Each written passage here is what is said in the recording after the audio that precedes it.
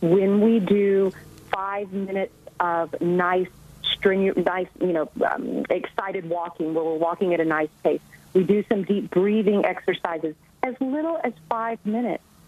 We are encouraging the shifting into the parasympathetic nervous system, and in turn, that oxygen is going to be shunted out of our arms and extremities, our arms and legs, back into our organs and into our brain, therefore stimulating the activity in our prefrontal cortex, allowing us to tap into our deep reservoir of willpower. That is awesome. Willpower is depletable, but we can stay in front of it by just calming ourselves. And you referred to the parasympathetic nervous system as the calming, healing nervous system. It absolutely is just that. And it's interesting to me, when we say a prayer before we enjoy a meal, that's parasympathetic. We are taking an opportunity to shift into our parasympathetic, which is going to allow that food to nourish our bodies better. Yep. Gratitude, same way. Any of those, any of the virtues, really, right? Patience, gratitude, love. The high vibration emotion.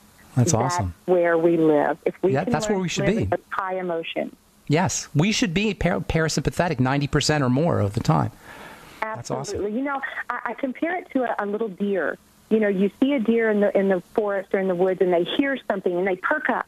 And they perk up very quickly. They've just shifted from the sympathetic to the parasympathetic. They're on guard. But then within 30 seconds, when they realize they're not in danger, they relax, and they go back to eating. But what we do as humans is we shift, and we stay shifted. Right. I always think of, like, when you're scared, you go, and then you find out it's all a big joke. You go, like that. Right. And the first part is sympathetic, and the second part is parasympathetic. So I interrupted you, and I apologize for that. You said, do something at home, get like a video or plug into Gaim TV. You said, go to the gym and get the lay of the land. I love how you said that. Check out the machines and maybe look into a trainer or something, I suppose. And then what was the third tip you were going to give us? The third tip is where my heart and soul is. And the third tip is to always remember that you can never out-train a crummy diet. As a fitness instructor, as someone that owns a gym, I hear the dialogue in my gym all the time, and the nutrition does not match the effort. So if you can keep your nutrition 80% healthy, living in your first-generation foods, your clean and healthy foods, always saving 20% for your guilt-free indulgence, you will be nourishing both your body and your spirit, and as a result, you will be balanced and whole, and you will come out on the other side of winter raring to go for a full activity-packed spring and summer. Okay, talk to me about, and we only have a few more minutes, talk to me about when you're eating, I suppose you probably agree with this, you want to eat dense, nutritionally dense foods. What are some power foods that people can eat that will be easy on the calories but high on the nutrition? Well, of course, any of your dark, leafy green vegetables are going to be fantastic. Onions are actually wonderful for gut health, which is so very important, especially in the winter months because we're indoors. We have the heating systems going, so we're dehydrated, which just kind of makes us a little more sluggish, the whole circulatory system a little more sluggish anyway. So gut health through the winter months is very, very important. So things like onions, your fresh fruits and vegetables, as long as you keep your nutrition first generation, meaning that as few ingredients as possible, as close to nature as possible, you're going to be doing good. Also, I love juicing.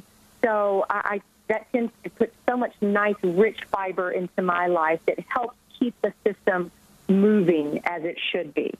Very nice. Soups, too, I imagine, and smoothies? Oh, soup. Huge soup fan. Yeah. But more importantly than anything else, stay in front of your nutrition, meaning that always have satiating snacks on hand, nuts, some nice whole grains, lean proteins. Make sure that you eat those together as well as your healthy fats for just optimal digestion, slow optimal digestion.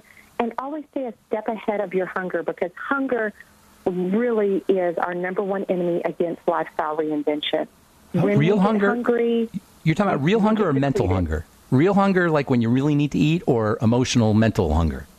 You know what? It doesn't really matter. It comes across as hunger. So if you can just stay one step ahead, do your deep breathing, eat snack every 2 to 3 hours is on just your nice satiating snacks so that you're one step ahead of your hunger. In my Inspired Change workshops that I teach a two-part process. One is the law of inspiration, which is really the only state that you ever want to make healthy lifestyle change within. And the second part is my four-step reinvention process. A lot of folks will want me to make them a diet plan. And I'm happy to do that, but I'm also very quick to point out to them that that's really a phase 2 activity. Phase 1 is tapping into inspiration. And once I can get them to tap into their inspiration, they'll want to create their own diet plan. Now, when you say tap into your inspiration, you mean find out what inspires you? When I'm referring to tap into your inspiration, I'm talking about just some basic principles, the laws of inspiration that will help you tap into the inspired change that is necessary to really have long-term positive change in any area of your life that you want to see change directed, whether it's your health and nutrition, your finances, your relationships, just your overall happiness. How to use certain laws and principles that are in place and unchangeable to shift your priorities and tap into the focus that you need. No, you got me all curious now. How do I find out about the laws of inspiration? We got to go here. You're not going to leave me hanging. Is this on your in the ebook? No, I'm not going to leave you hanging. If you will log on to robinshea.com/ebook, I will feed you everything you need to stay inspired and make the lifestyle changes you need. Well, you fed us all kinds of good stuff here, Robin Shea. You're quite a cook. You're a spiritual and emotional mental cook as well as a physical cook, I suppose. Well, thank you, Ben. That is such a compliment. Well, no, this was quite an inspiring half hour. I appreciate it very much. Do you talk about this on the air on the Paula Deen Network too when you're doing your cooking stuff? Well, you can get all of my programming, and I do tap into a lot of the inspirational aspects of lifestyle change through my television program. So you will get bits and pieces of that. But my workshops travel the country. So when you're in Colorado, when are you going to be in Colorado? You know, if enough viewers in the Colorado area download the ebook, then you better believe I will be there in the spring. And where are you from? Where are you out of? Where's your home base? I am home based in Bowling Green, Kentucky, but I tell you what, I've got all my boys are in Colorado right now doing what they do. They love the mountains. Your kids, you mean? No, they love the mountains.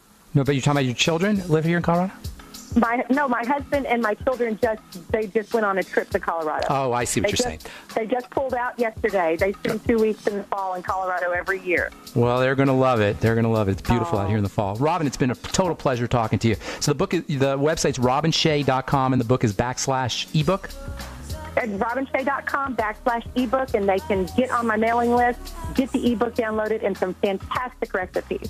That was a total pleasure half hour. Thank you so much, Robin. Have a beautiful, beautiful day. Great to talk to you. Hope we talk again soon. Thank you, Ben. Take care. Thank you, Ben. Okay, that was Robin. Thank you. Take care. That was Robin Shea. Her show is Cooking 80/20 with Robin Shea on the Paula Deen Network. robinshea.com /ebook for a free ebook. Thanks, Robin. Appreciate it. That's all the time we have for today. Have an awesome, wonderful, spectacular day. I'm Pharmacist Ben. We'll talk to y'all later. Bye for now.